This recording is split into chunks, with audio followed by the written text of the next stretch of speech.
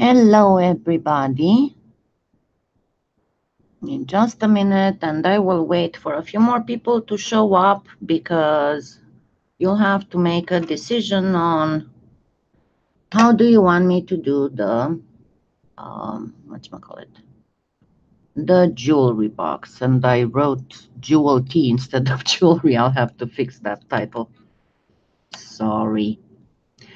Anyway, so I got during the weekend, and you know that I wasn't very active during the weekend. I got a few questions about, hi Amber, hi Deborah, about making that faux burlwood jewelry box, and it was about actually making the base of the box, and then about applying the veneer. I mean, about all kinds of elements of actually making the box itself.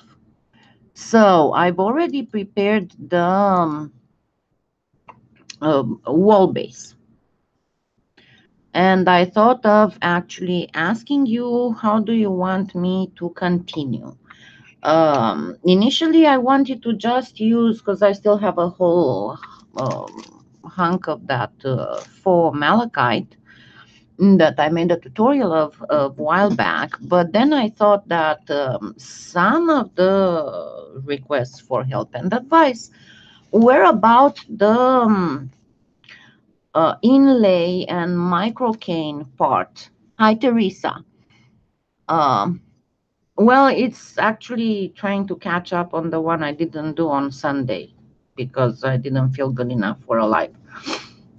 So because some of the questions and requests for advice were about the inlay part and the microcaning part. Hi, Joachim. So I thought of letting you decide if you'd rather make me if you'd rather me making this box. Hi, Catherine, Judy.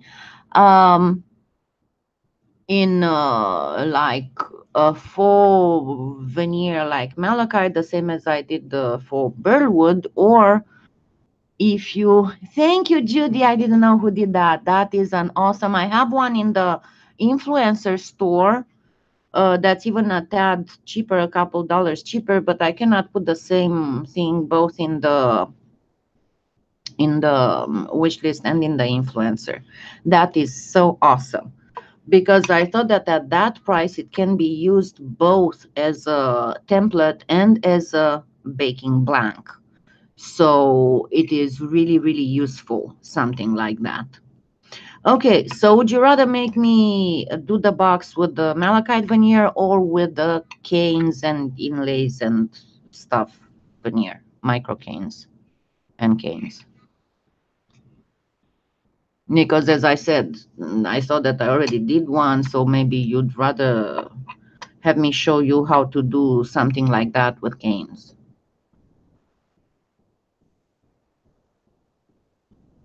Yeah, because depending on that, that's what I'm going to bring out. And we will make one that's not domed. We'll make one just flat. So would you rather go on the cane to see how a cane jewelry box can be done? It's all up to you. I'll wait for suggestions in the chat.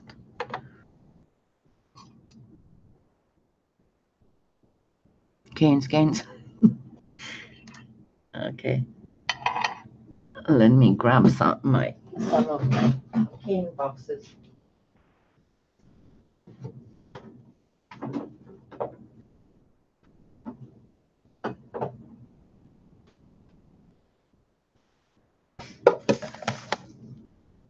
Lots of stuff. Yeah, I will do some micro canes because I have some micro canes, and on jewelry boxes, the micro canes work beautiful for borders and things like that. So let's see if we find something here that would match. These I'm not sure. Let me see what I have already micro caned. I know you probably will start drooling on these.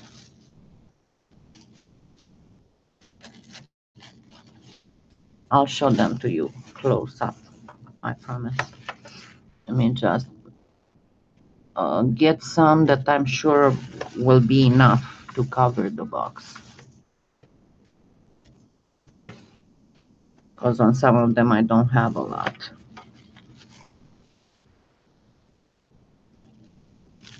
This is definitely not enough.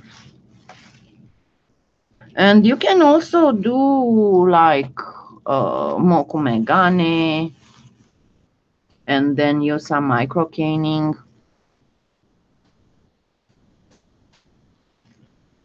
Oh, the malachite, I can do later a regular malachite because I intended to do a malachite with faux gold. Because that's what I was practically planning, to make something of malachite with faux gold for as piece for the faux metals section where I talk about faux gold. Because faux gold is one of the hardest to achieve of all.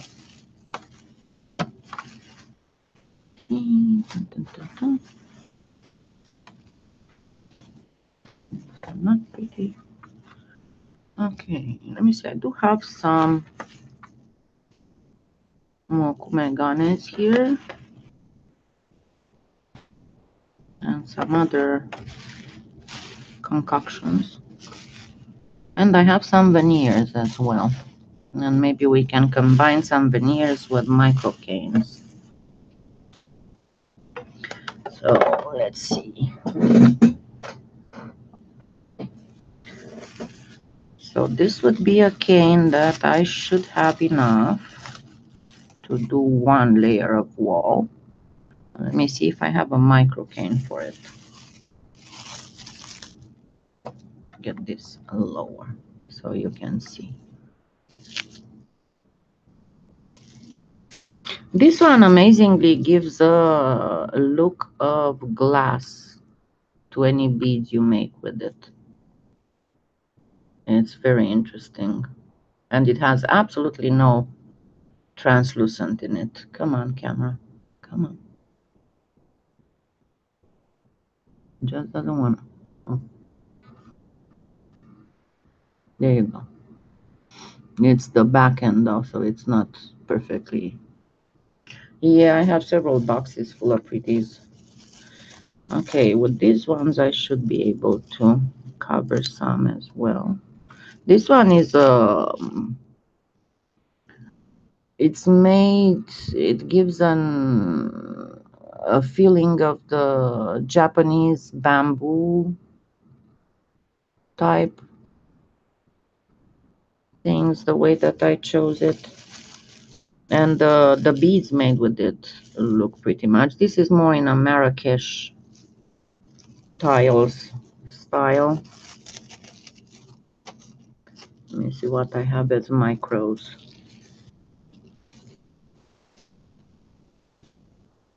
And this one that's darker.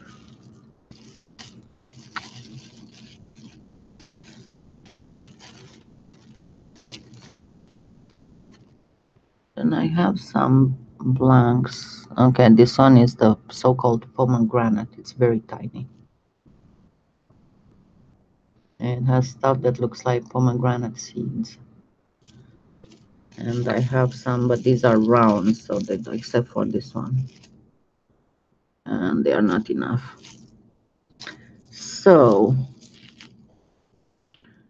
these look a little bit alike, but I'd rather choose something like this with a darker. Let me see what veneers I have. Like in Mokumegan.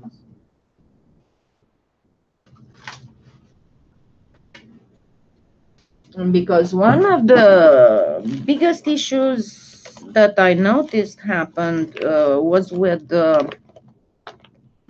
getting the covering of the box uniformly even A lot of people seem to have problems with that. Let's see if we do this one.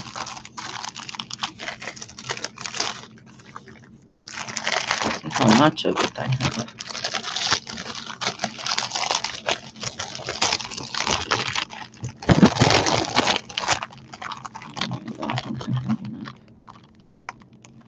This is a translucent, so no, why don't we make something actually better? So let me see which of these I want. I'm gonna keep this one for these. Why don't we use these two? And then let's make a,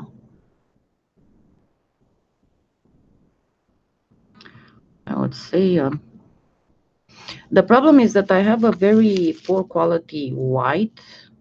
For some reason, oh, I know. We're gonna do some Marrakesh style. And I'm gonna reduce this one. For some reason, I think I talked about this before. Sometimes the Primo white, and it happened, this happened also last year in summer, has a very weird softness. It's not like you can bleach it. Yeah, no problem, Judy. You can watch it afterwards if you don't manage to come back. No matter if you leach it, it still has the same consistency, and it's very soft and stretchy. It's very weird.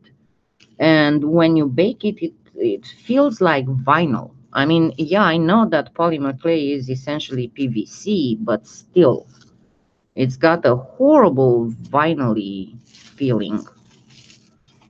And it definitely does not work for canes. It deforms too much. It's too stretchy. That's why I'd rather not work with white in canes. But we can do another type of Marrakesh style. And I had started showing you something about it, and I will still do a tutorial with that pretty soon. Now that I'm back on track with my pain management and I can do stuff again, I'll catch up in no time. Okay, so I am going to use this cane. I don't know how many of you are knowledgeable in the Algerian and Moroccan tiles. They, most of the time, they are white and blue. Sometimes they will have some green or some yellow, but they are very arabesquish. And I intend to make a few canes that are inspired by the Marrakesh styles.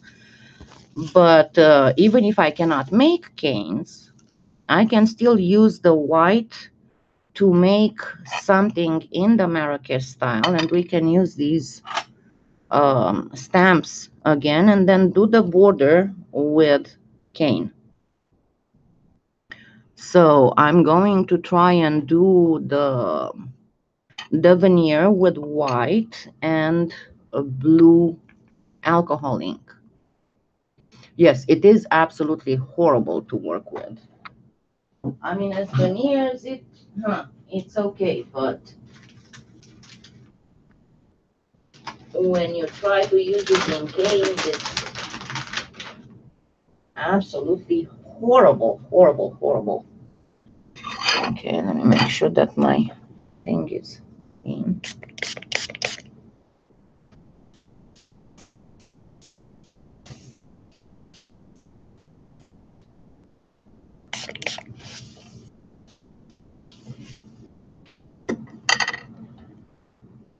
I don't own a Never Need. I hope to have one. soon, because as soon as I get my enough perk points with polyclay play, you need 1200 perk points to get one for free.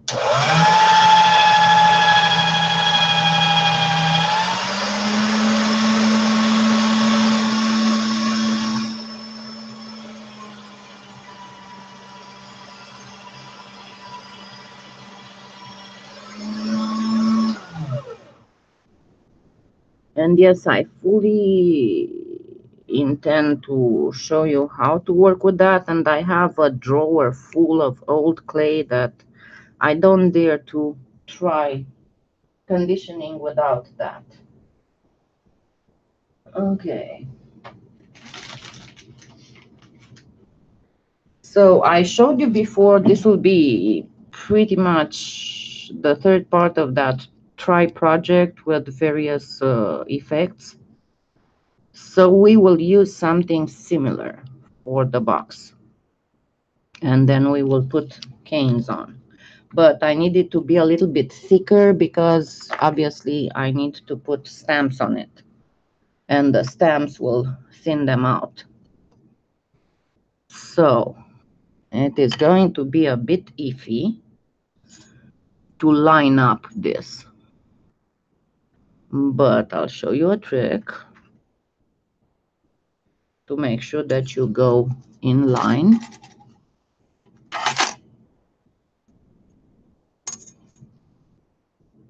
So this is on the thickest setting right now. So I'm putting my ruler here. And then I'm going to want this, the middle of this running through. I could go like this, maybe, but I'd rather go like this. And I think that this one has the best middle. Yeah, this one could work too. Not this one. This is a set and you can find it in my influencer store. It's a set that works really, really nice on a lot of things. If you remember when I did the review of the American Body Art mica powders, I made bracelets just using these and they looked gorgeous. Actually, let me do this and I'll show you some. Okay, so I'm going to prop my stamp against the rubber. Against the ruler, not against the rubber of the stamp against the ruler. So that I can place it equally.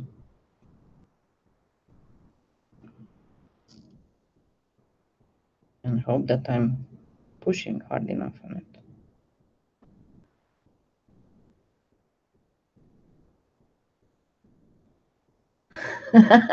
Okay.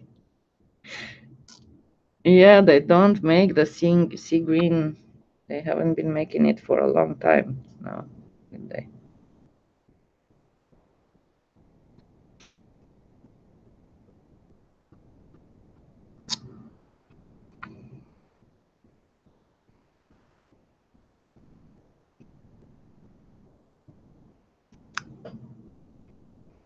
Okay, I went wrong with one of them. Darn it. I didn't push it enough. Hey, let's see, that's the good part is that when you're still at this phase, you can remake it with no big issues.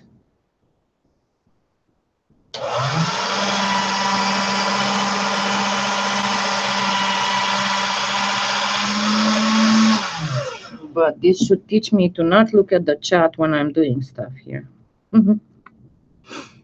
Okay, let me look first at the chat to make sure that I... Thank you, Deborah. Okay, so once again, fix the ruler. And this time, pay attention to where the rubber goes, the edge of the rubber.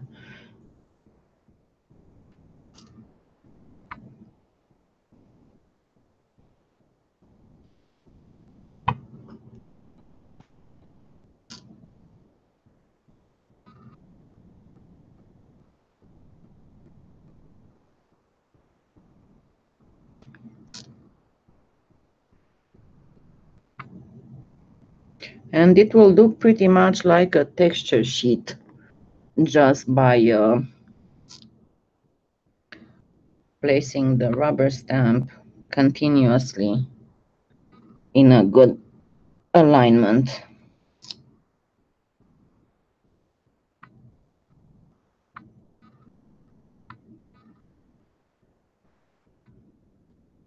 Maybe I should make a texture sheet with this, with the Oyumaru or with the Bake and Bend.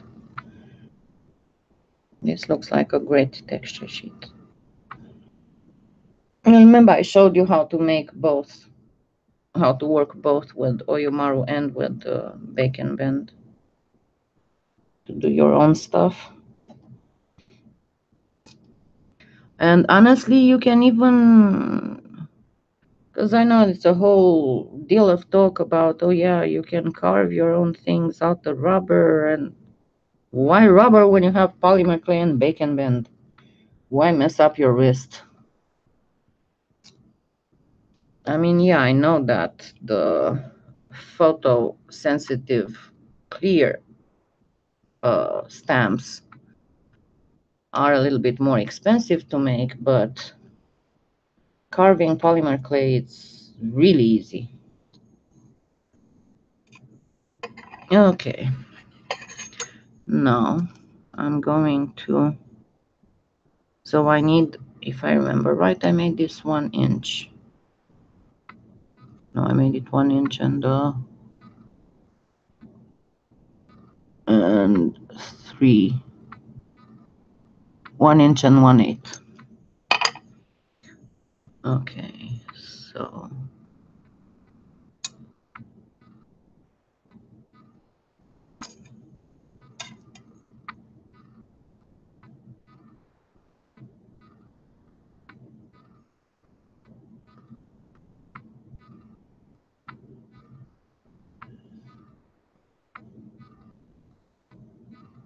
yeah, this should be good.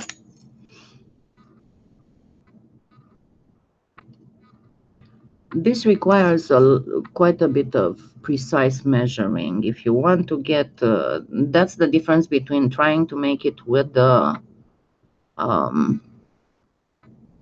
veneer compared to making it with canes and stamps. It requires a lot more precise measuring. Like you remember how I had to go in a specific way for the lid of the Burlwood one?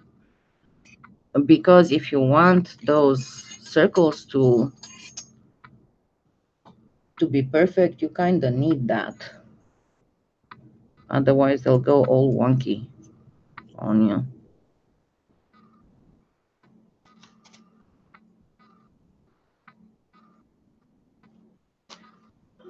Okay, so now let's measure another inch and 1/8.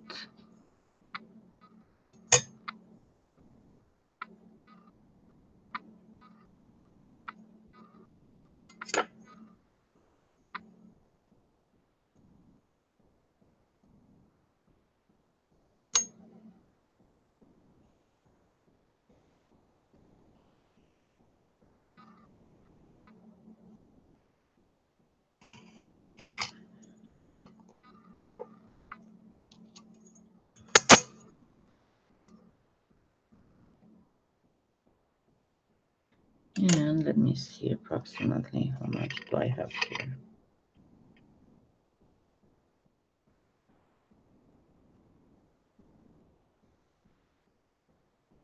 Almost 12 inches, so that should be fine.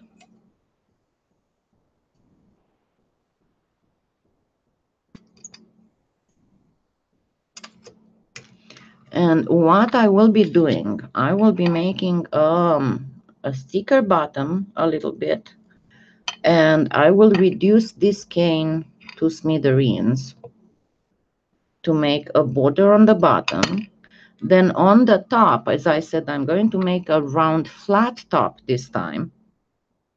And I will make a border, or maybe even 2 borders, with this, and then a round stamped middle, maybe with a little knob to lift it. We'll see. Okay. No. Yeah, yeah. It's very deep and it's very nice, and it's excellent to use that capillary effect of the inks.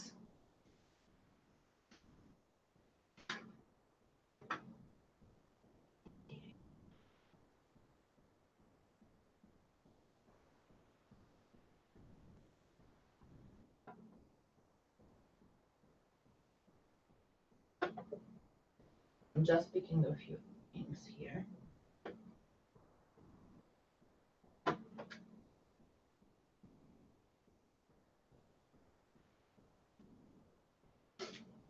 Okay, so first what I'm going to do, because I have here blue, a pinch of green, and actually I don't have green, I only have the yellow, so let me grab some yellow too.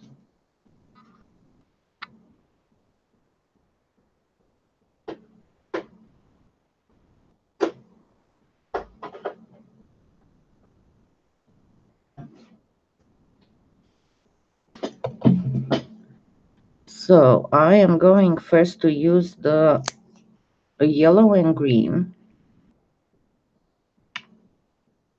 to do a bit of capillary. I'm trying to get the whole.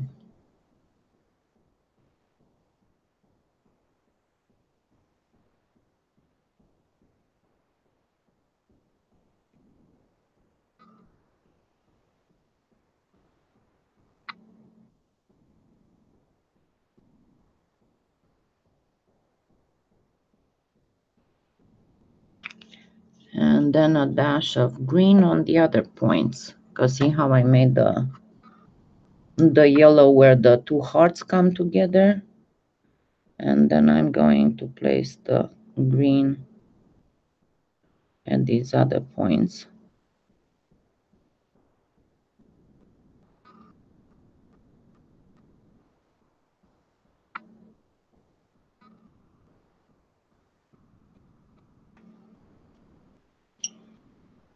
And I have a lighter Ranger.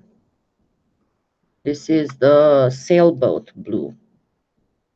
And this one I'm going to place it right here. Oops, that was not very well placed.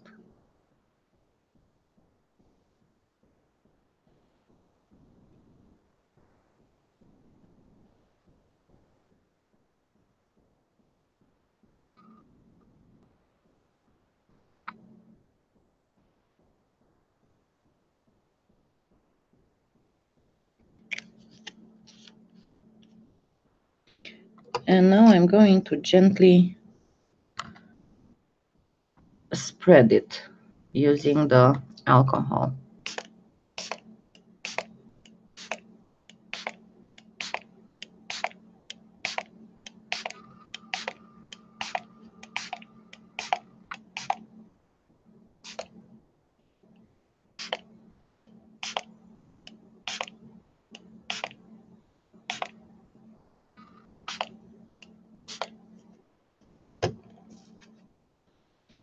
And then gently blot it out.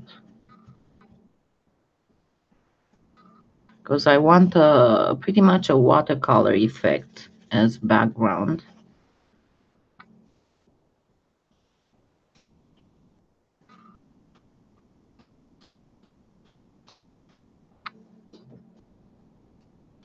And if I need it a little more washed out, I just add a pinch more alcohol.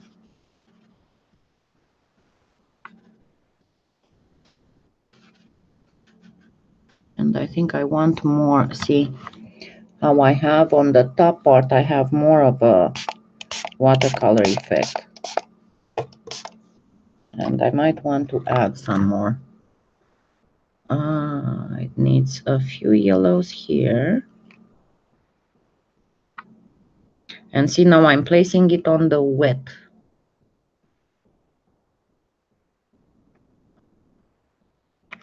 not on the dry anymore. And a little bit more blue on these spots.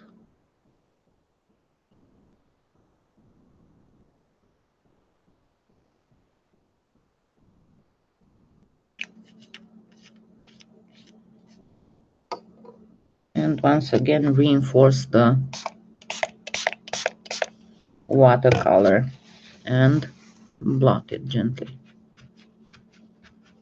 Because as I said, I want the background to be fairly subdued with the watercolor effect, like I was painting in watercolor.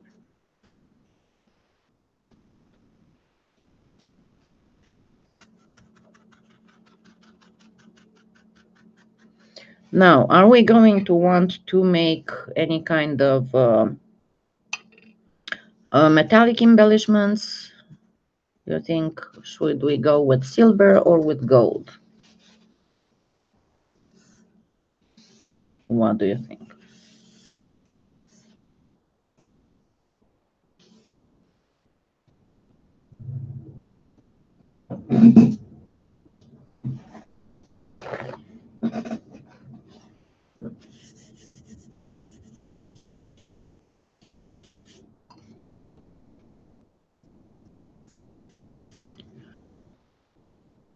Okay, silver it is.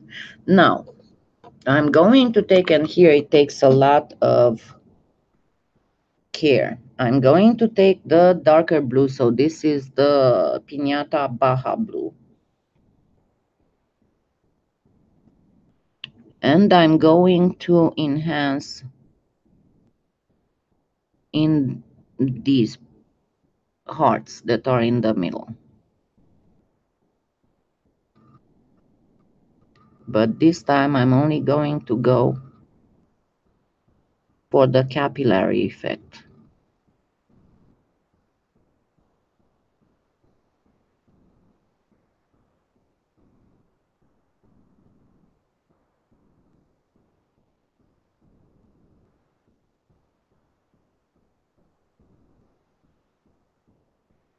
Yeah, I think the points are better.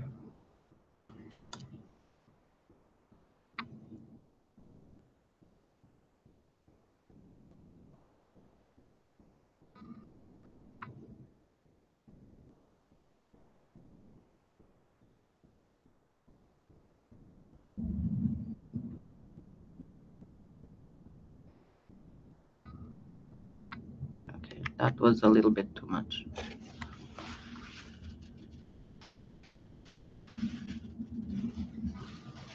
That's fine. It doesn't have to be perfectly perfect at all. And you'll see the effect will be a little bit different because once it's baked, we are going to sand this. So we are going to be left with a design underneath colored, and the top will be white.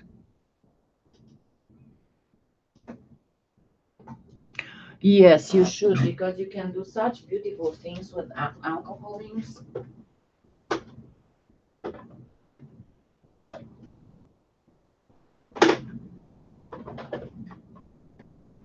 Just a minute, I'm trying to find this.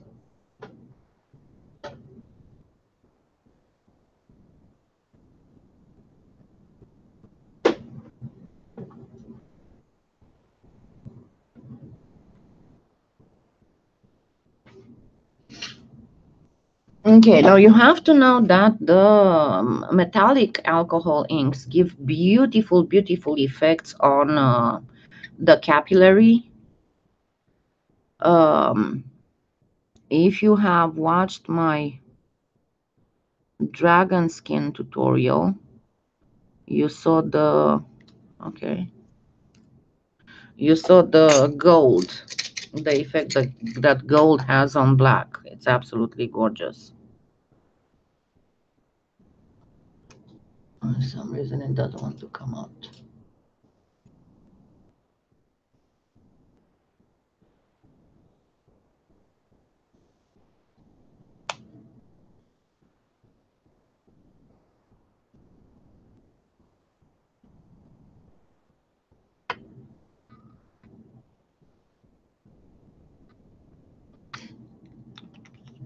Now it's coming out. Always with the metallic inks, make sure that you shake them really, really, really, really well.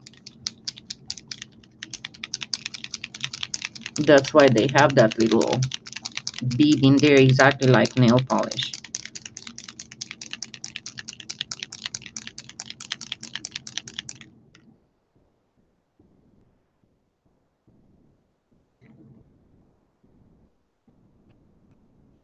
And this time, let's go.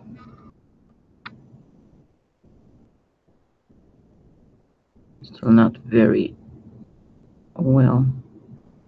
It's still not very silverish. I'm not happy about it.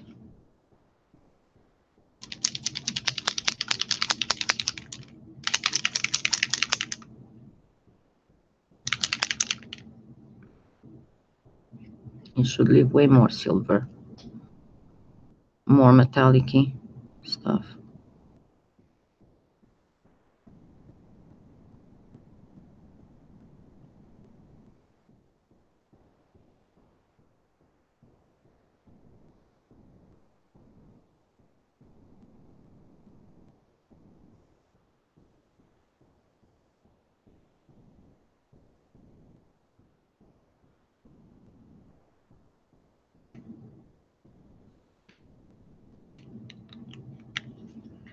And this should do it.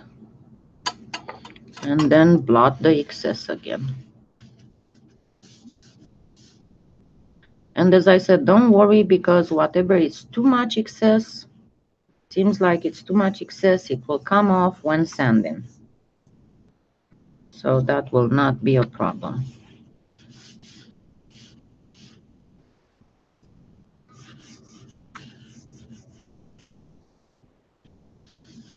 Now, before doing anything else, what I want to do first is to do the, remember the inside of the,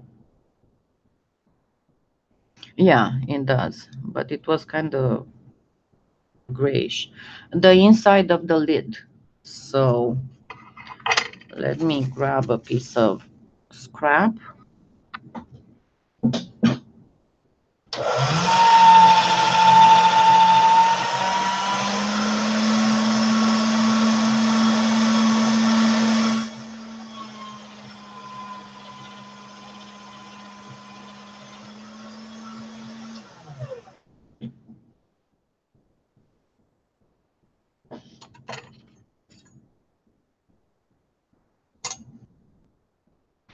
I know that you can do it. There's another technique where you can just make, if you want to have a lid, and I'll make probably on a, I was thinking of doing a patchwork one, where you can make the lid coming over the bottom of the box. But for now, we'll go with this one, because it's better. And that one, you want to do it on taller boxes, taller than this. But I fully intend to make a box, a rectangular box, all from scratch with no support whatsoever. And I will show you on that one how to do that kind of lid, because I want to do one with that kind of lid and one with hinged lid. That's why I got those little hinges. Okay, and I didn't cut right. Never mind.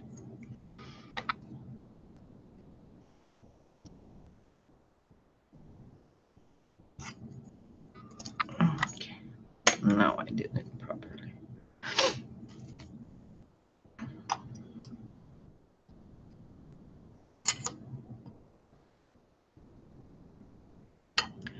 And we place this right, oops, right on the inside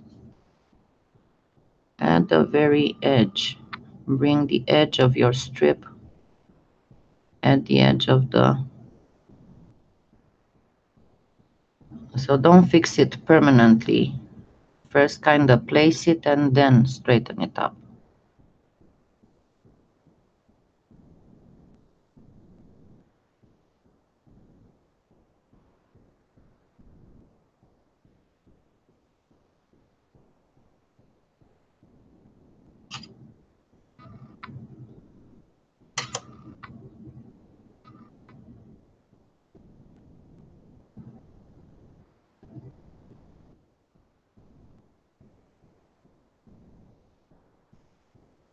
make sure that it comes perfectly to the edge here.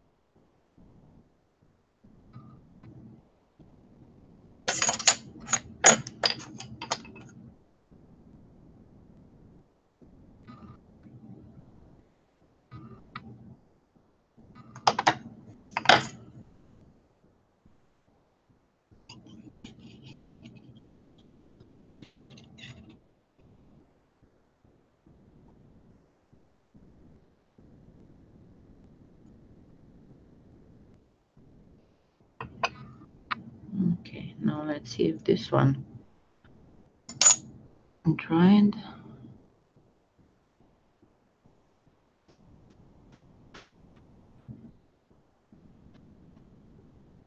No, not yet. Or maybe.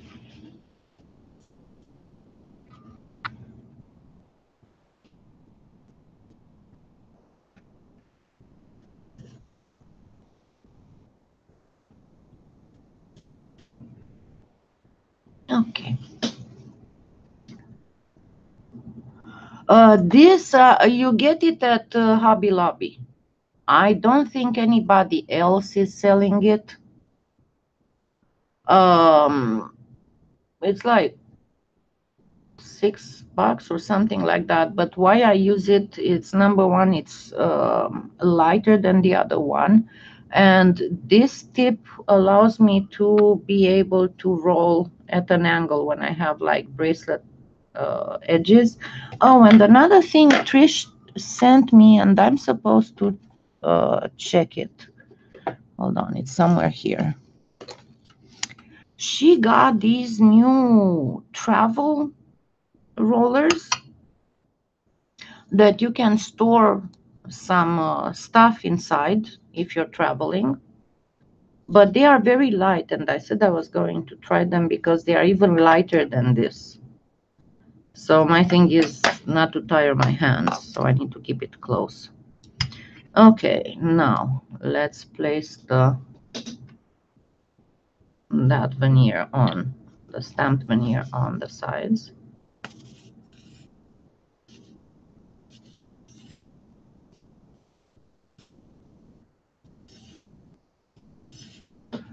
And this is what happens when you're on the last drops of your...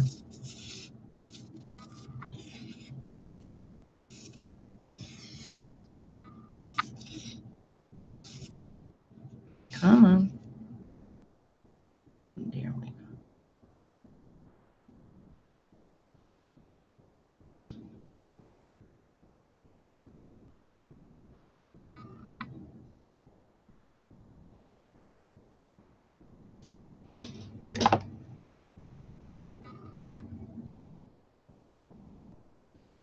Yeah, it's much lighter than this. I mean, this one is excellent when you try to flatten a texture in clay, but otherwise it's kind of heavy for my hands.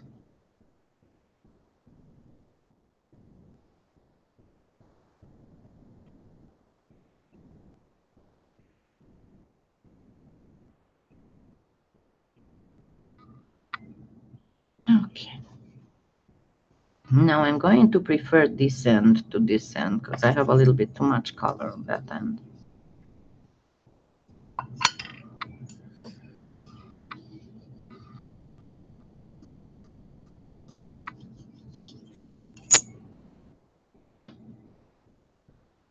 Make sure that I have a perfectly straight cut.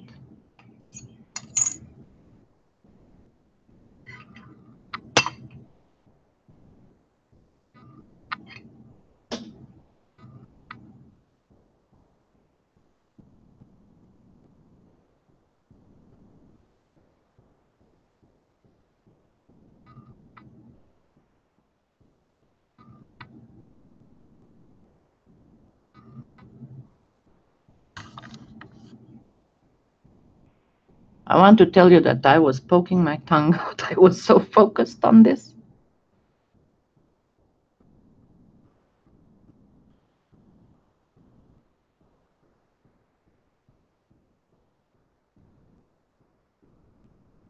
Okay, so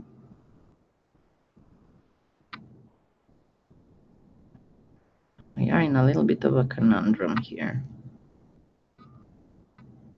I'm going to have to pull on it a little bit so I can make the stamps match.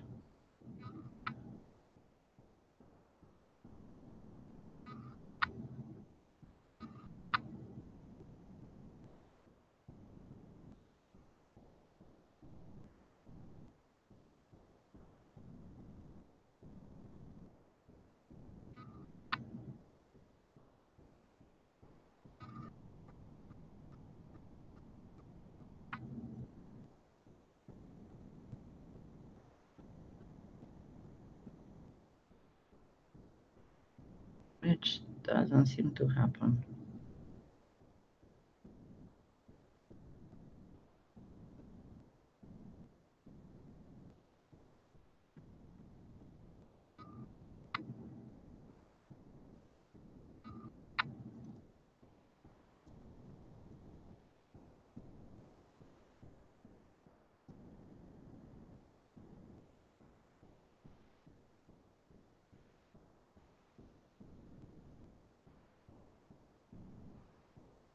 And yeah, if you want to do something really pretty, you might have to work a little bit at,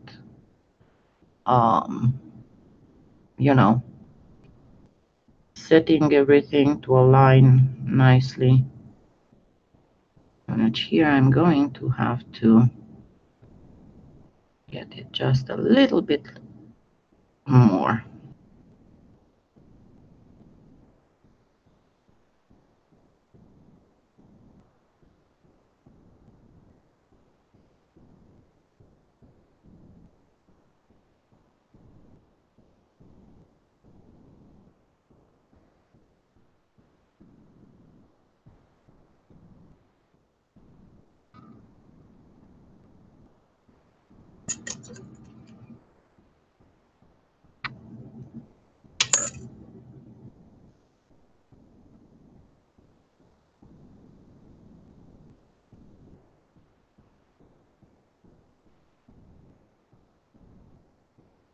And remember, always you can make the clay do what you want, not what it wants.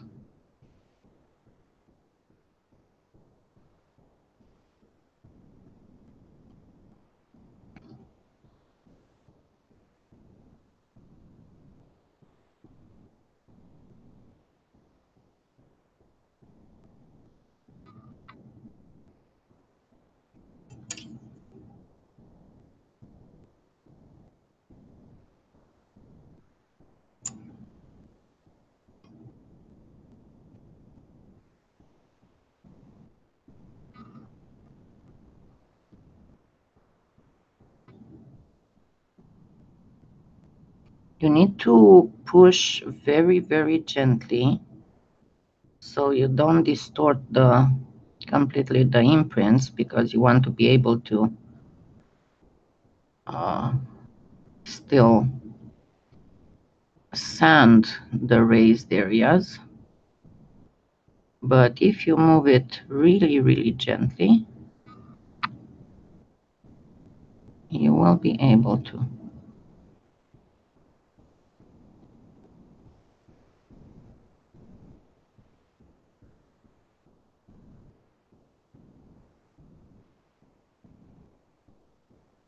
There we go.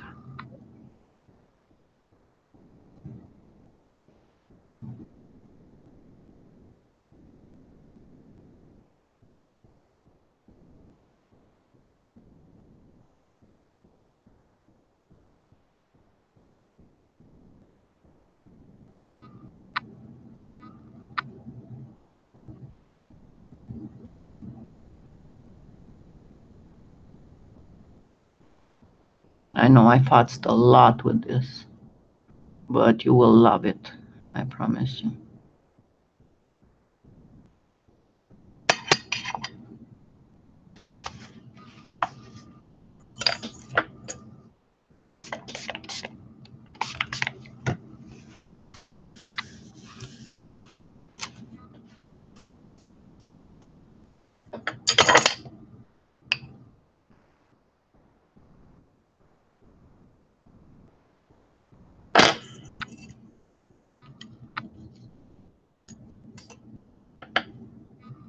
very, very gently. Because we only want to, we don't want to flatten the stamp impression, just to get rid of possible air bubbles.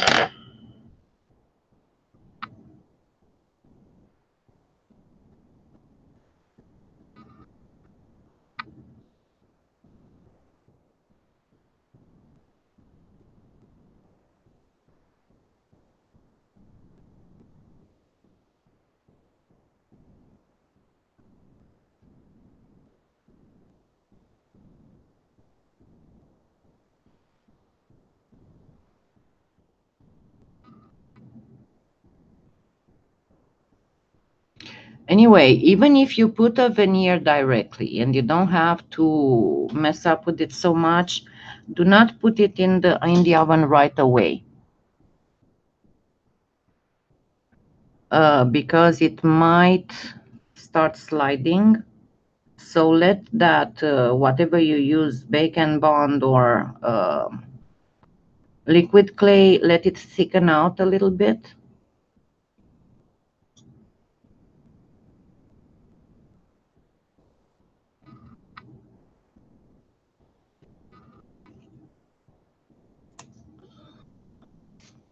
Where are you? There you are.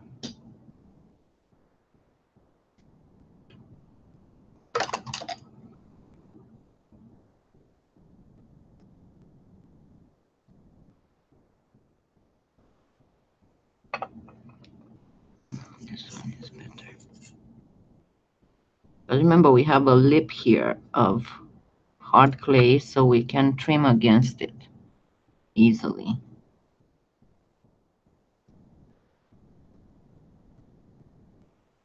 But we are going to put something here anyway. So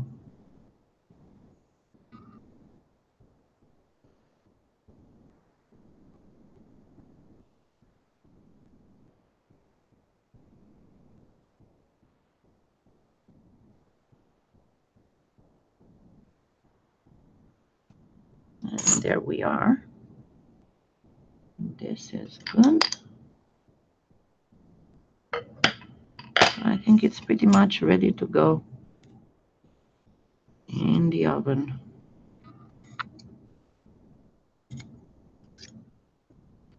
Okay, I shall be right back in a minute. Hello, gorgeous. I know. I know.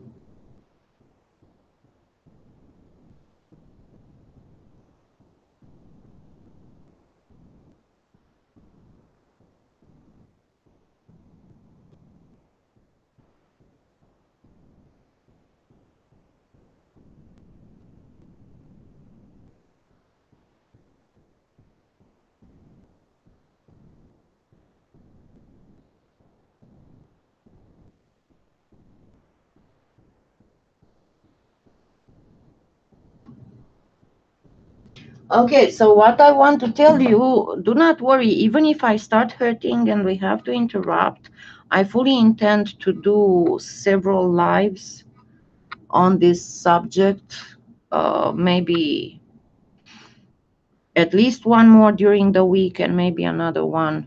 Now this looks pretty for a pair of earrings or a pendant. We'll see in a minute.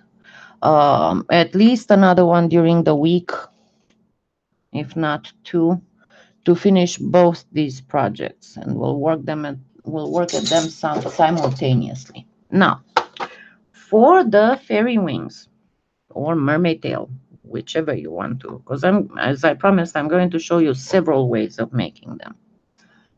And you will need this. These are those disposable baking pans. Now, one of the ways is get one of these, and we can actually get this. Let's go with this one because it's faster, and I'll do this other one on the next one. Okay, so what this is based on, practically, it is based on embossing. Now, what we need to keep in mind, number one, when making fairy wings, most of the one-of-a-kind art dolls, the standard is pretty much of them being 6 inches tall. Sometimes they are smaller, they can go low to 8 inches small, sorry. Sometimes they are smaller, they can go down to 6 inches, but generally speaking, especially if you're trying, because if you manage to become a master artist into making fairy wings for one of our kind art dolls, they sell very nice. So, number one, keep in mind that you would be working to make fairy wings for a doll that's at most 8 inches long, tall. So if you make some fairy wings that are this big, that would be disproportionate. You have to think that it has to be something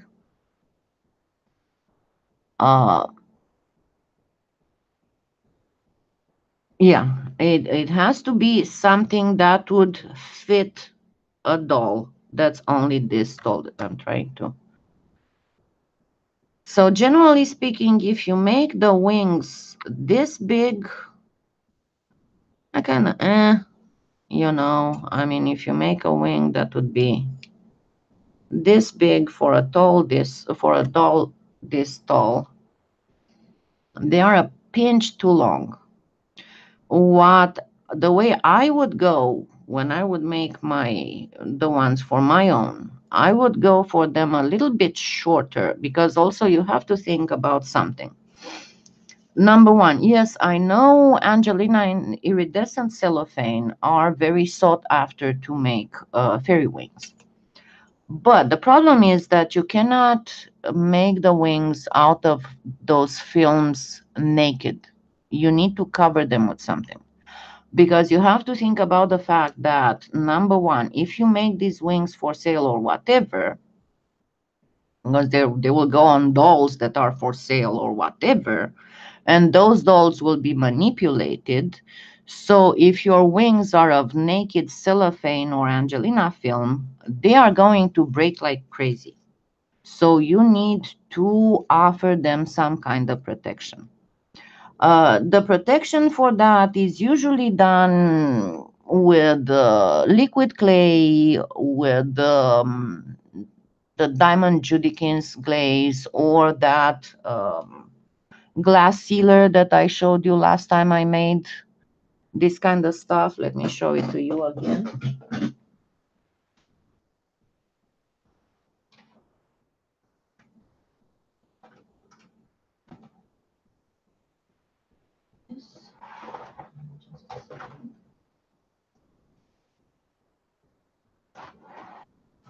And then there is another, I'm going to post a link after this is over. There's another, but that one is only found in Europe. It's diamond crystal something. Also a transparent type of peelable paint.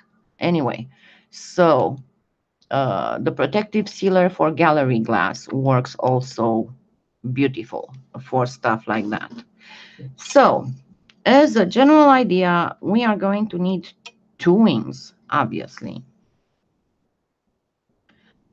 And let's say to start with that we want our wings to be at their max level about as thick as this, because if we make them wider than this, it's a little bit too much, right? And besides that, I'm going to make some simpler ones, so it wouldn't be hard to follow and to try your own. And I have no idea where's my third ball stylus. It's somewhere under all this stuff. Okay, so To start with, you pretty much need to take into consideration that you'll have to insert a wire somewhere there in order to connect the wing to the back of your doll. Normally, that is done by poking holes in the back of the doll and then inserting the end of the wire that sticks out from the wing into that. What I personally, what I used to do, I used to bend that end of the wire and then you know, twist it and then make the hole a little bit wider so it can accommodate the wire folded in two and twisted. And then when I would ship out the doll, I would ship the wings separately, fit between cardboards with little plugs of styrofoam and a tiny tube of super glue. So that the person who bought the doll could just attach the wings by themselves and there would be no danger of the wings getting all messed up during shipping, because to ship an art doll is a pain, I can tell you. You need a double box with some wooden props inside so it doesn't get squished and all that. But that's what you have to keep in mind, that you will have to place a wire. So in order to do this in a easy and equal way, look for, so you see I got my middle here. I'm going to reinforce it. And I'm going to take this as the end of, let me go lower. It's a little hard to see, huh? Because it's so shiny. So I have this as the middle. Where's my smaller one? I have this as my noted middle to make my two wings equal. And then use a bowl or a dessert plate.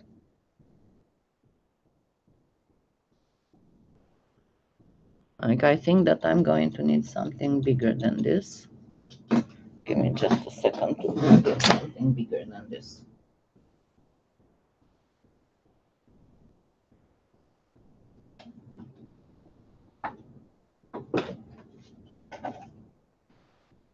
This bigger?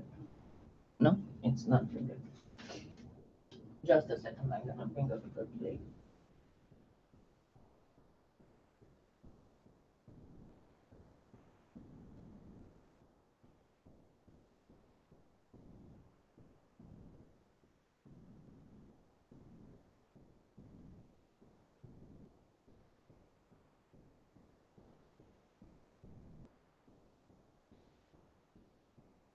Because all you need here is the curve of the top part of the wing.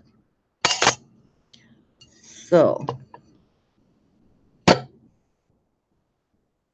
you have a mark here that's from the middle a little bit inside, and that's what you take as a reference point. And you want this to come pretty much from here up. Leave like 2 or 3 millimeters.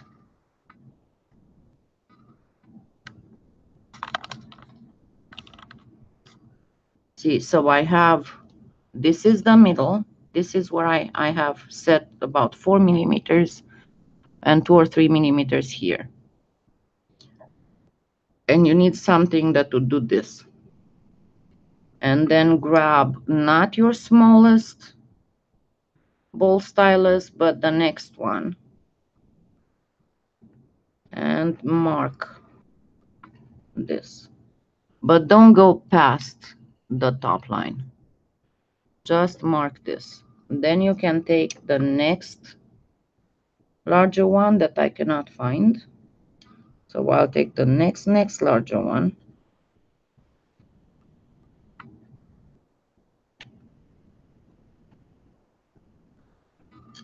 And and do this, and then I'll do the same thing for the other wing.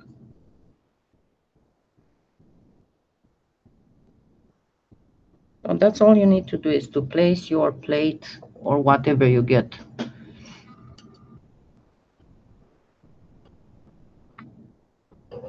And this will be your direction. Because right now we are just taking the reference points.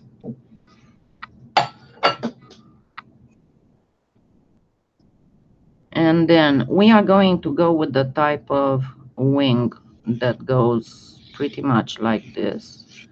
So I'm going to set, because I don't want the two wings to come in contact. So I'm going to set another line on this side of the middle and one on this side of the middle. So I pretty much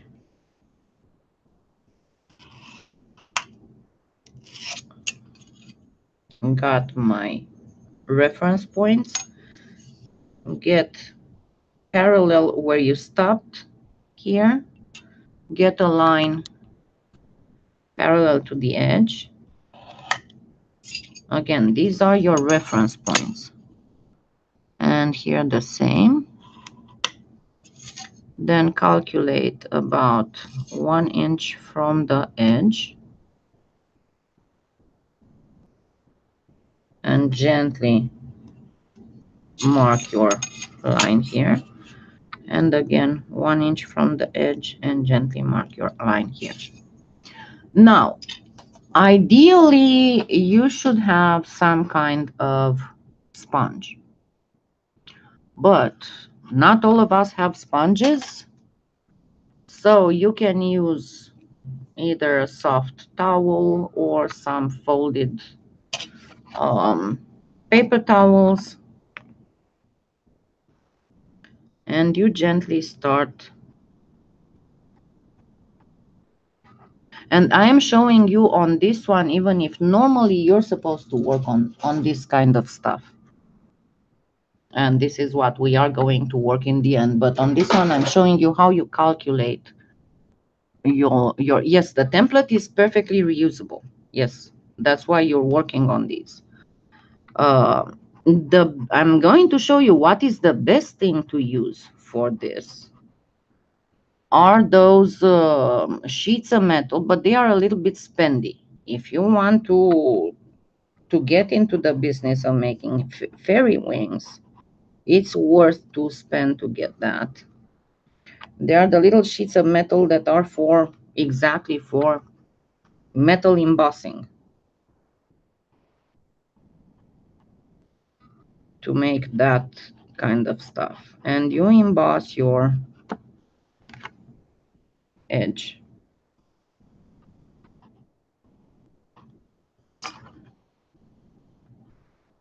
Of course, if you work with a lot of care, you can use this as well, but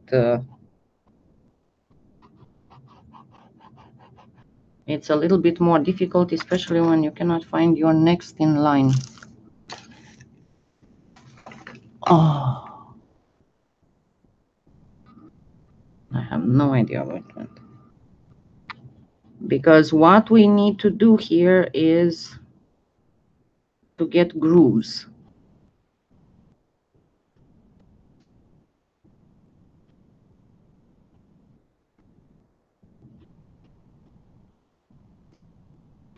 So you get a groove here.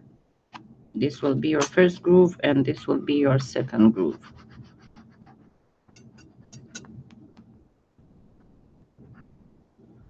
And then you calculate again. First of all, you think if you want to do the whole wing with wire armature, or if you want to do your wing in translucency. For wire armature, you use liquid clay. For translucency, you use something like the Judikins Diamond Glaze, or that European thing that I'm going to put a link, because I forgot how it's called.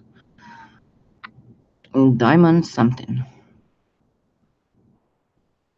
So calculate how many wires. Usually 4 wires are the best. You have one here, you have one here, and 2 in between. So let's consider this as being a wire armature liquid polymer clay.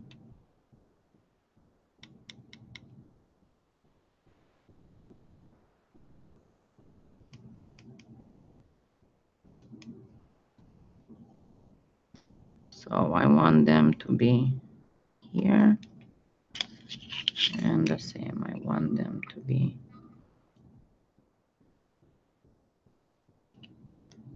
here.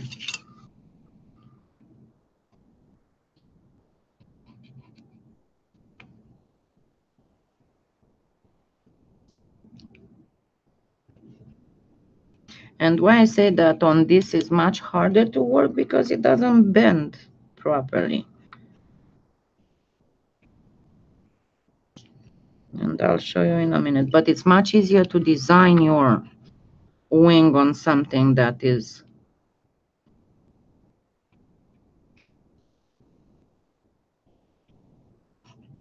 straight than designing it directly on the um, baking tray. Okay. Now, the baking tray, you notice that it has some obvious dips. So your first worry is to get rid of those dips.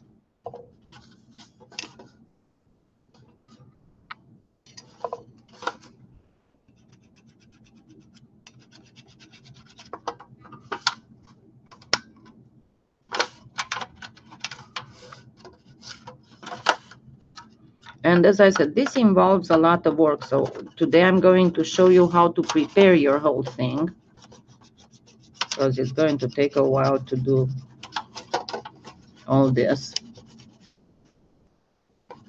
Because I'm going to tell you exactly what this consists of. After you do your whole thing straight, you design these. You emboss them down, and you'll obviously need one wing here and one wing on the other one. Then you place the wire armature in the grooves. You need this part also to be embossed a little bit, not as much as the one for the wires, but a little bit.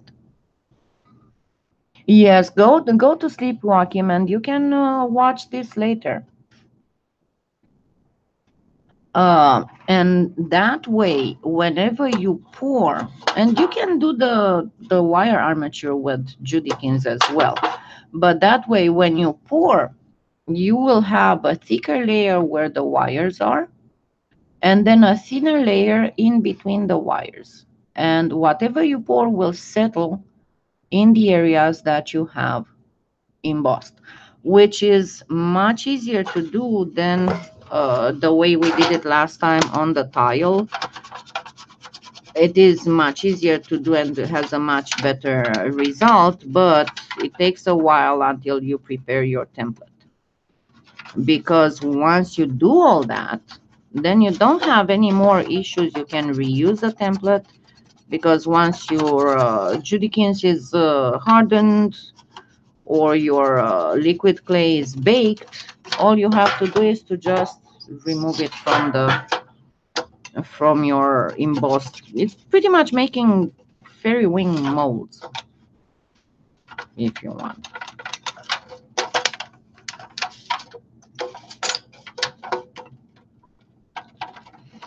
And you can do this with, for example, I know that I did that one time. I did dragonfly wings, actually. What I did, I just went and I got some dragonfly wing photos, close-up photos from Google. And then it was on some entomology sites. And then I blew them up I printed them, and then I came and I did the whole little circles and stuff in the, but I had some of that copper, that like the one that Teresa's talking about. And then when I poured, wherever those little veins were, it was thicker and more non-transparent, as you can imagine.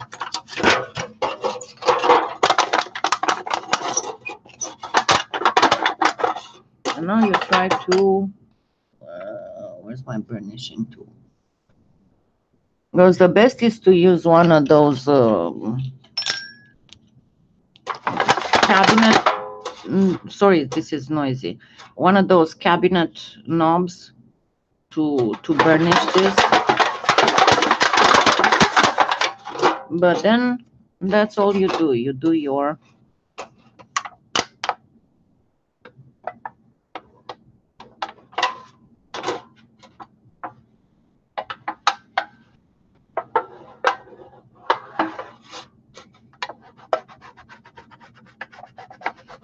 and I need better quality these because I got these from the Dollar Tree, but they are not that terrific. What did I do with that? No, I lost the other one. I lost my, oh, there it is.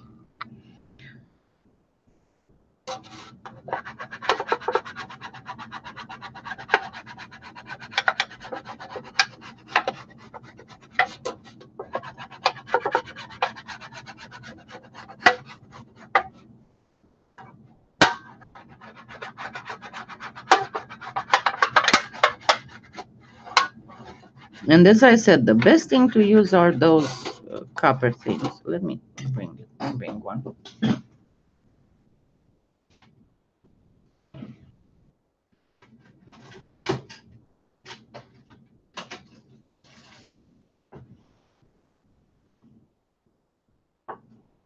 If I can find it.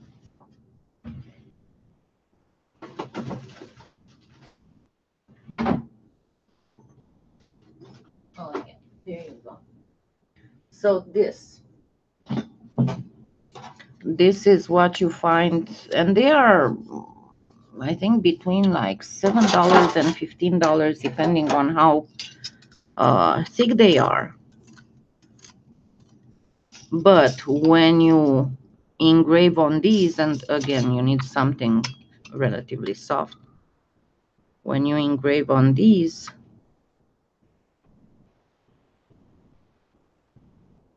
I'll show you the difference between that and this. Where's my... Yeah, I cannot find the biggest one.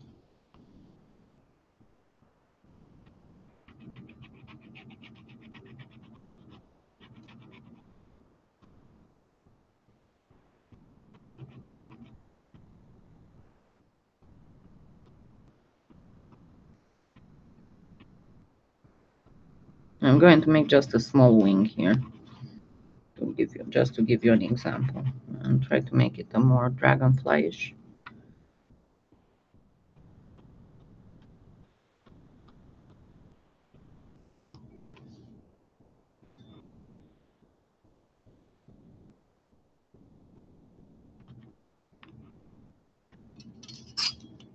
So this is pretty much how it should look on the other side.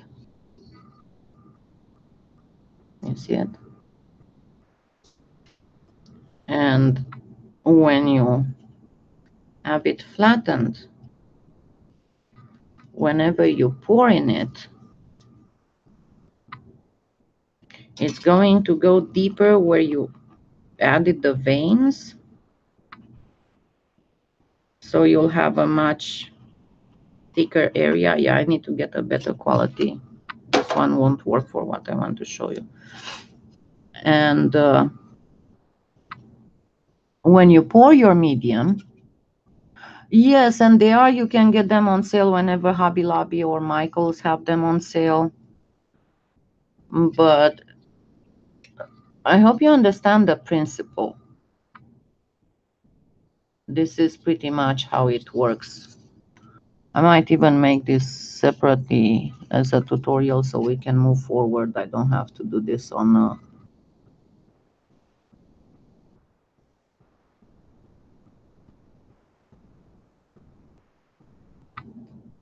Oh, that's a good idea. Send me a link and to put it under here. Let me go grab the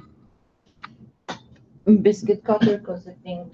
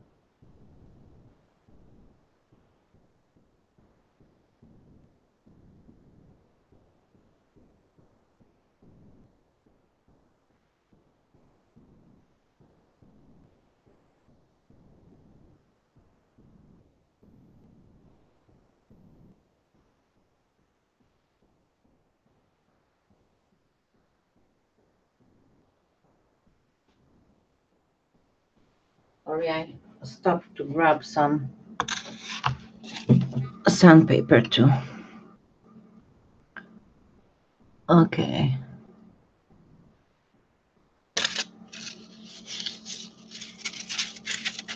Yeah, don't forget to send me the link on Facebook, and I will put the link where to get those under the live. Okay, so I'm going to let this cool off just a pinch.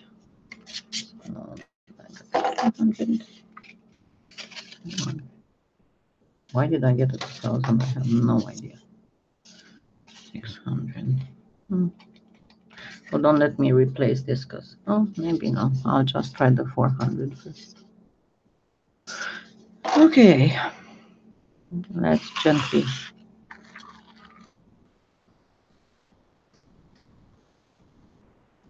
Okay, so it would cool off faster.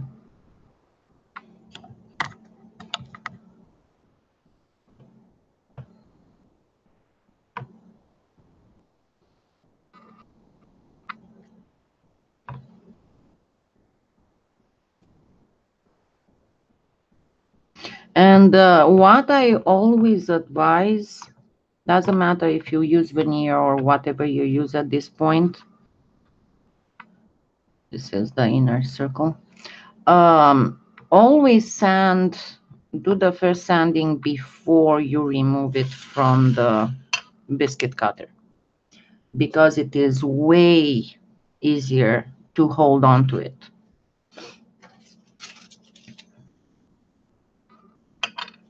Okay, it's still hot.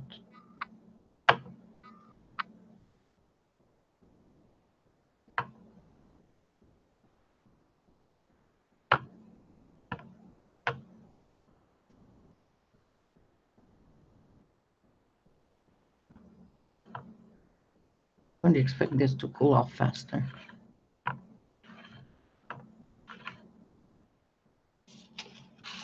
Okay, and I told you that we are going to sand this off. Hi, Dawn. And we will get an absolutely gorgeous effect. on top of all that ink painting we did. So I'm going to go directly on a 400. If need be, I can go one lower, but I'll try like this first.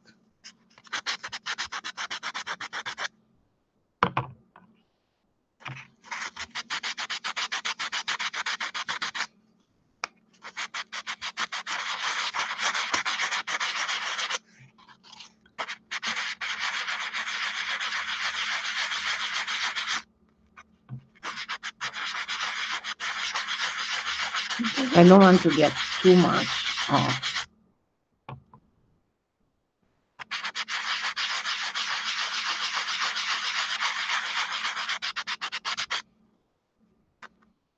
Well, I might have to go get a, just a minute, let me go grab, because this one is too low, the 150. Let me grab a 240.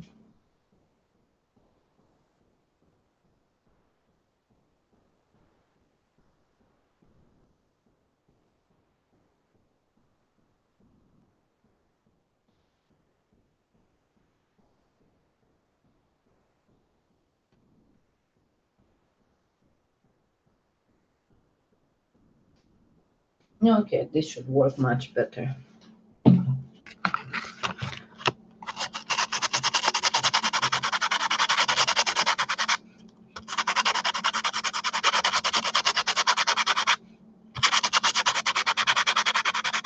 It's a little bit awkward for me to sand in this position. Let me try and get this here.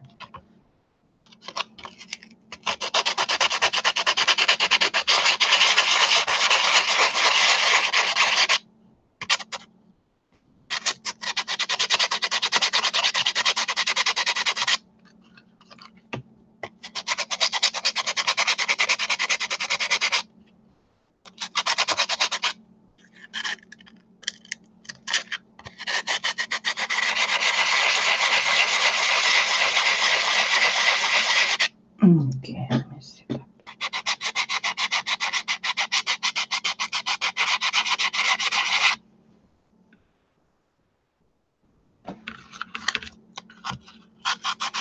Sorry, it's hard for me to sand with my hands going upwards.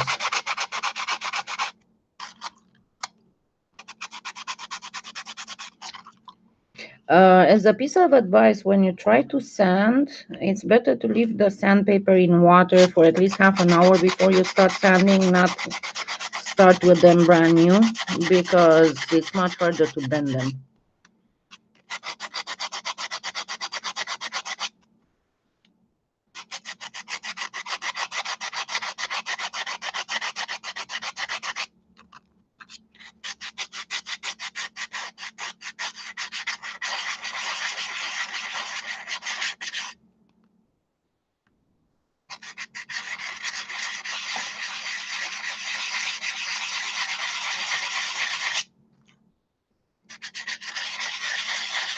But yeah, now you see the real-time thing, because in the tutorials you see everything very concentrated.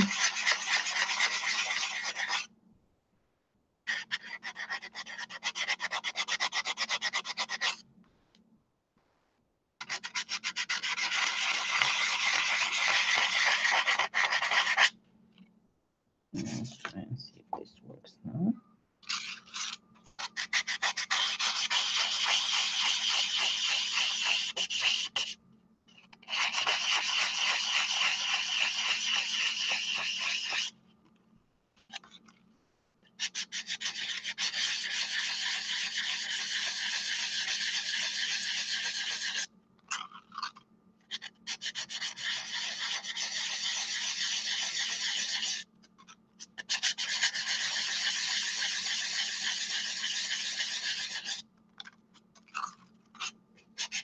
And the final aspect would be pretty much like brocade.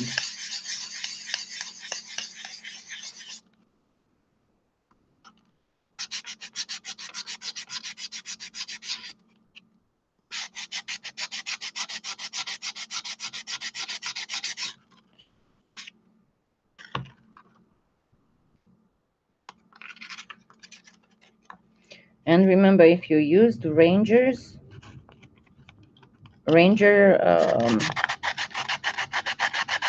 inks, do not leave this in water because it will come off.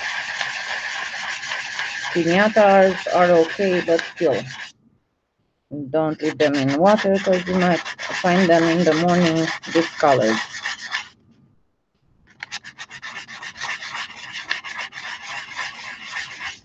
And you cannot do the capillary effect on a curved surface, really.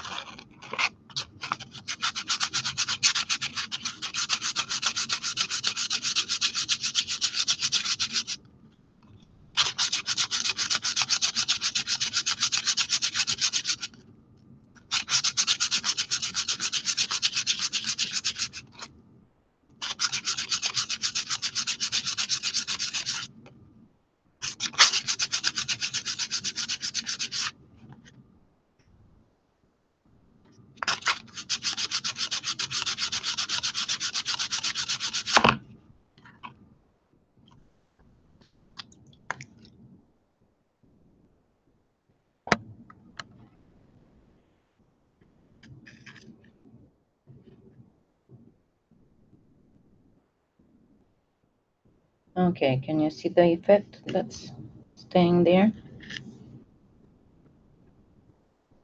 It's very delicate.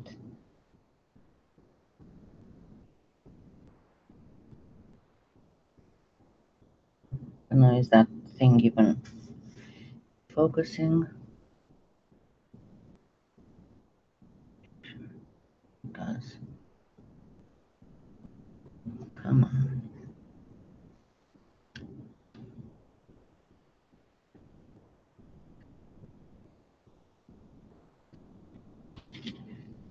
Yeah, if only the camera would focus so I can see all of it.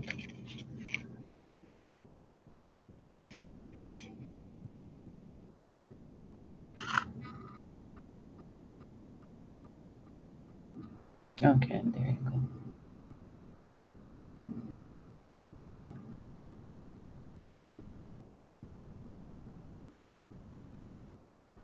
It looks very, very delicate painted stuff. And then you just keep doing this until, so now I move to 600. And you keep doing this until you get most of the area white.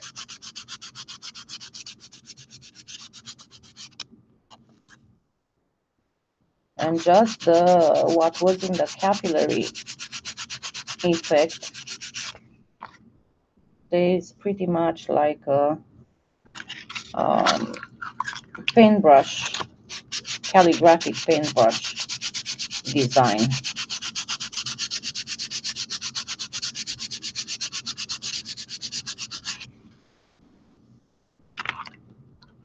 Okay. And then on this, let me get this out of the way.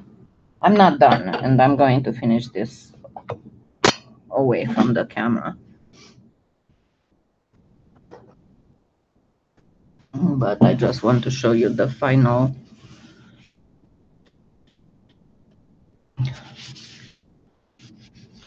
design effect on this.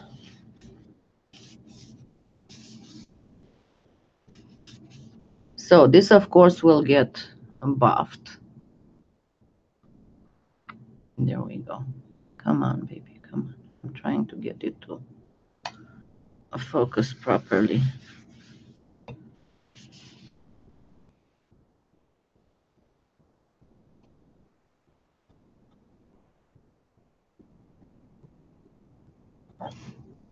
Yeah, but you'll be able to watch it later.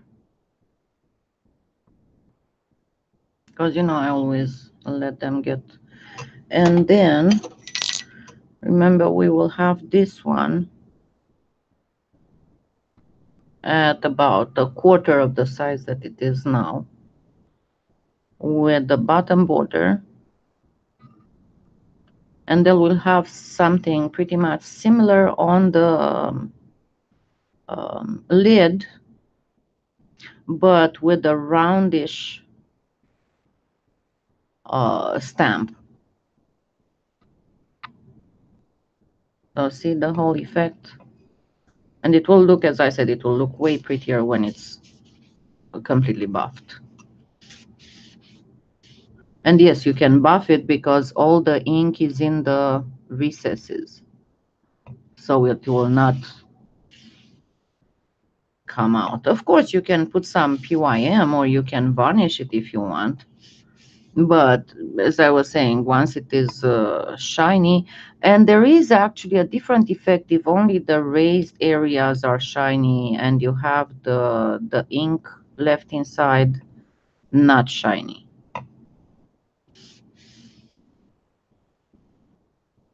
You know.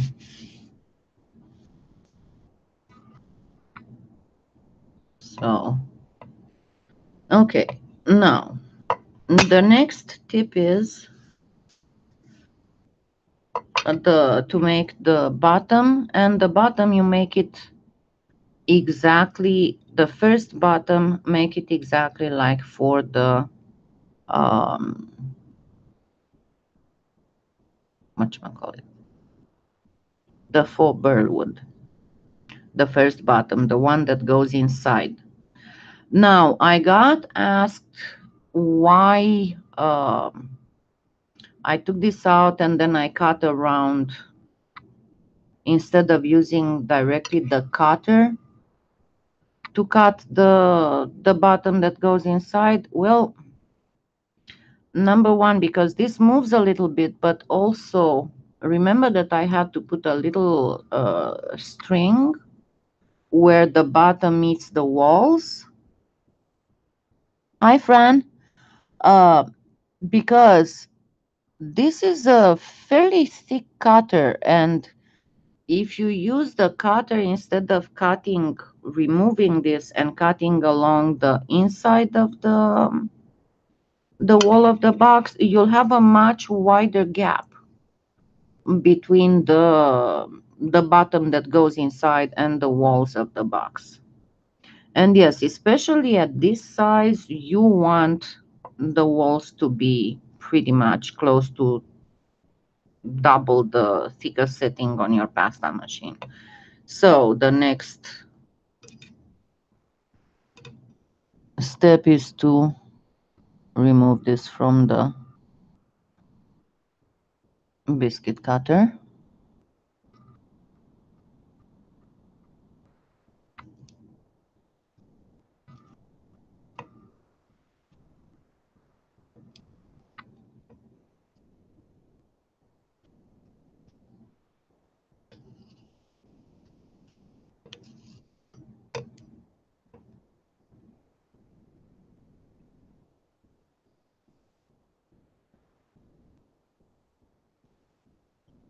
Come on.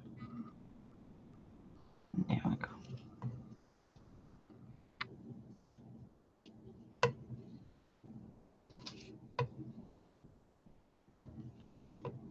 And I told you, I always prefer to use that fruit peeler. The fruit peeler knives are exceptionally thin, but at the same time, they are quite strong and flexible. So they make the best things to use to remove stuff from baking blanks.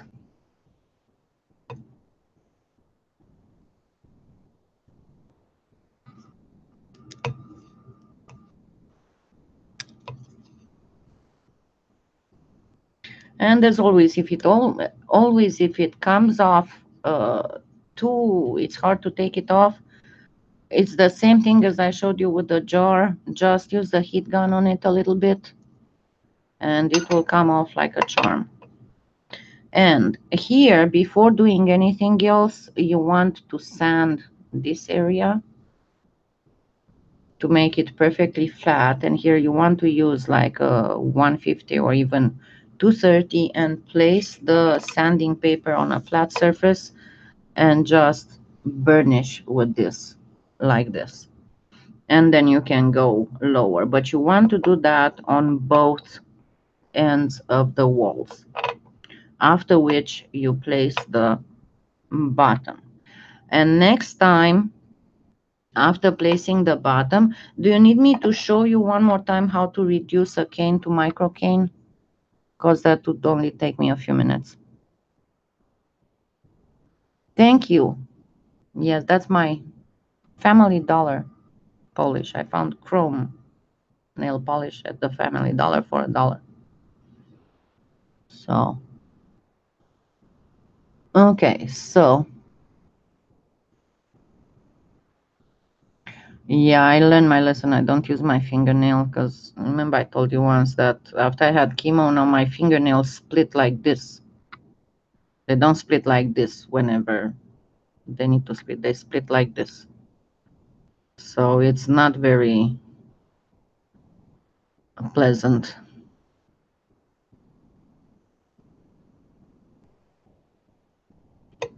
Okay, and the best thing to use, as usual,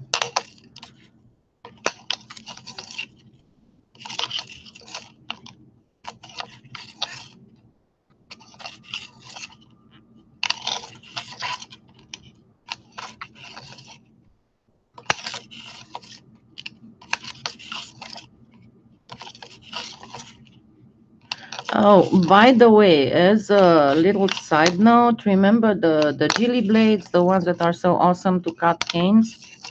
They come in these little boxes that are kind of like this, and the little boxes can be used instead of square pairs.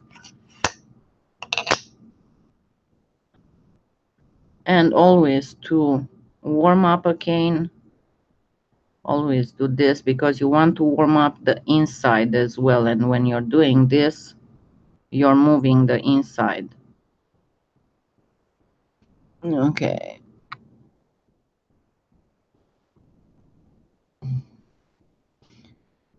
Yeah, I don't know. I have a thing myself. I like shimmery nail polish. And most of the time I try to coordinate it with what I'm making. So it would be less distracting.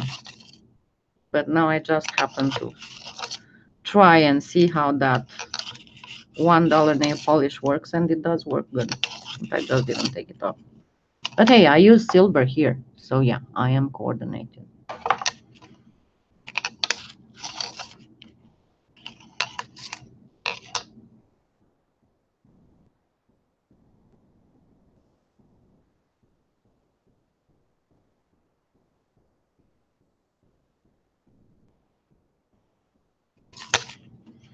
No, I have to warm this up because it's been there for like 3 months, I think.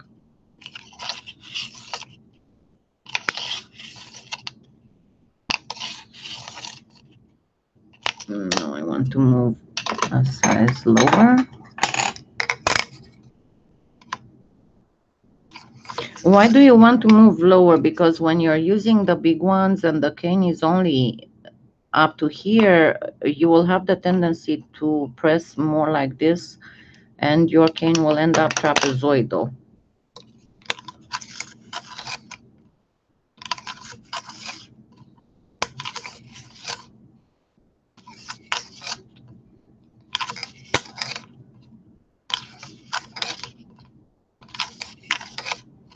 Let's see, they are very easy to use, but you cannot use them on a round cane.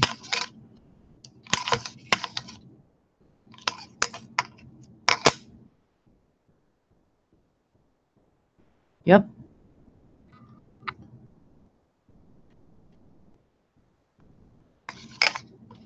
And why I love reducing with the square pairs is because they move the whole clay. You don't have a lot of clay distortion, if you notice. There's barely any clay distortion at the ends compared to trying to do like this and all the other stuff. By pressing, just simply pressing, they move the whole clay. And I have the whole tribe here who's hungry. Let me show you. And then I'm going to try and show you what's going on.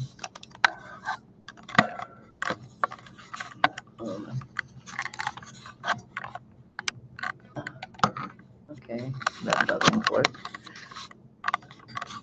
Can you see them too? And then the other one is in the hole, whispers in the hole. I don't know if you can glimpse his butt.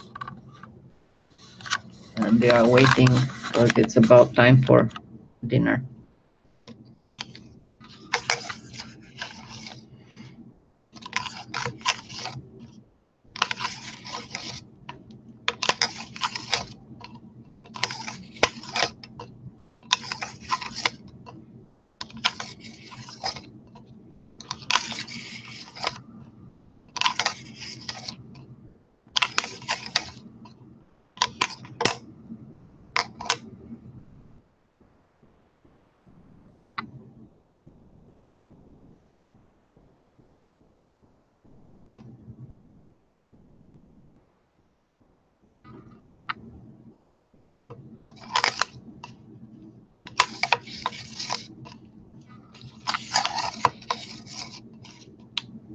And unfortunately, I cannot find my smallest, one of my smallest. I misplaced one of the smallest pairs of square pairs.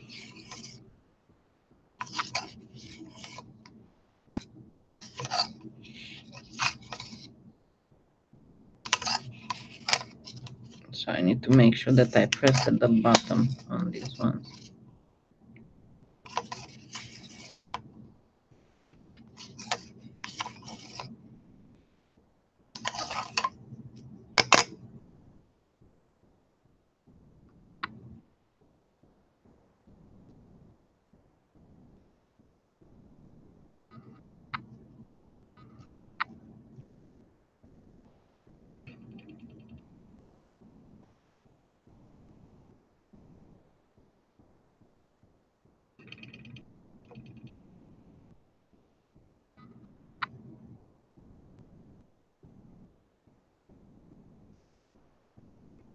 Yes, I know.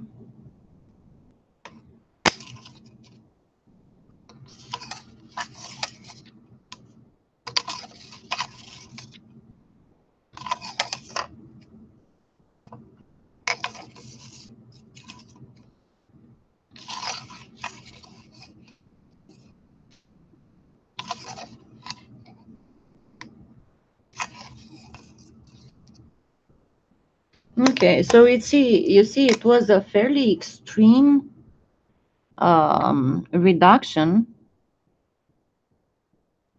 Yeah, he is doing much better now, Don. Thank you. See, it was quite a fairly extreme reduction. Nevertheless, let me get this so it can focus. Nevertheless, because of the square pairs, there's barely any. Come on, you stupid camera. There's barely any clay loss. There we go. Okay. And it was quite a significant reduction. I'll probably go even smaller than this. Yeah, I'll probably go smaller than this for part of it, and then keep part of this for the edge of the lid.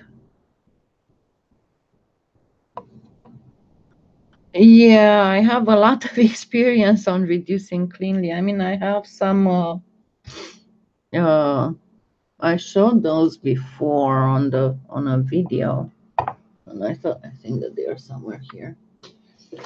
And I have some that I reduced to like not even 2 millimeters. I reduced them exceptionally small.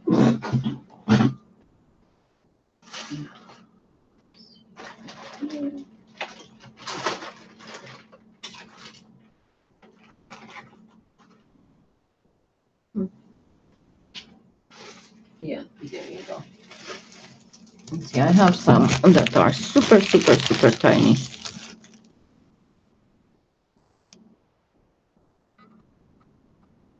See, look at these.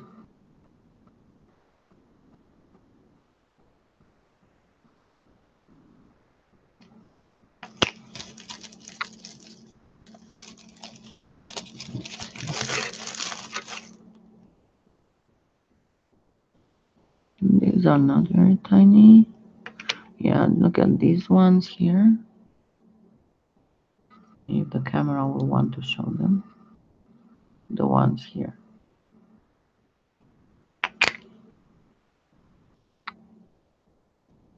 And the ones right here on the edge. These ones, these lines. They are super, super, super tiny. The same as these ones. It's the same edge. Oops. Okay, I dropped them. That's me. I drop stuff.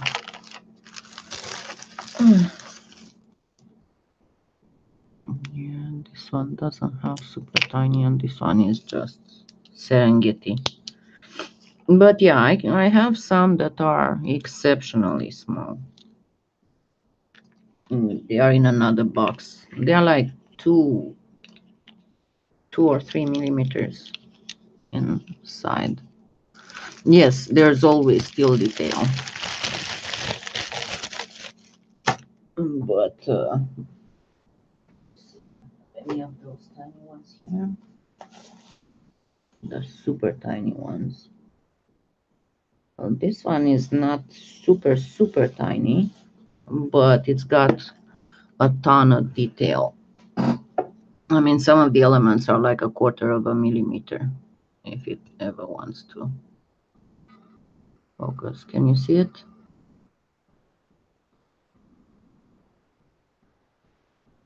And yes, they are still seeable.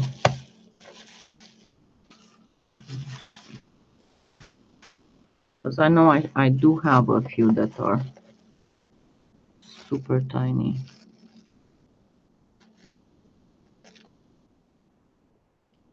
Yeah, this one is so tiny it's hard to see, and also because it's translucent with opalescent. But it makes a gemstone effect. Hi, Tonya.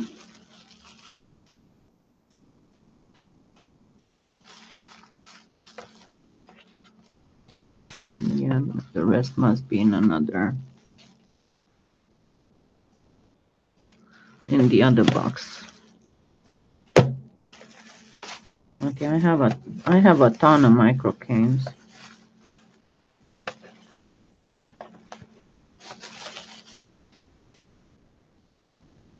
These are patchworks and elements of micro canes and translucent canes and all that. But yeah, we'll do the rest next time, because I managed to be for an hour and a half, so I'm really good. And I will try to get the better quality disc to continue with the fairy wings, and I will already make the embossing part, so we can just move to filling them. Yes, I did have, and I will have a distache really soon. I started to put it together, so you'll be able to get some more of my micro canes. So I'm afraid I need to go lay down now. So I hope you enjoyed it, and we'll finish this. I promise you we'll finish this with micro caning, and maybe we'll do the middle, that round middle, actually do it a little bit of a mosaic. Okay, and I'll finish this and buff it off camera, because it's easier for me. I told you it's very hard for me to buff and work like that with my, because see the angle brings my hand above my elbow, and to do repetitive movements like this, it's very hard for me. So okay, So, not tomorrow because tomorrow I have the sponsors live and I cannot really do two lives in one day, and I also need to work on something in the morning. But maybe Wednesday we'll continue this. Okay, thank you for being here, and I'll see you again soon. Good night.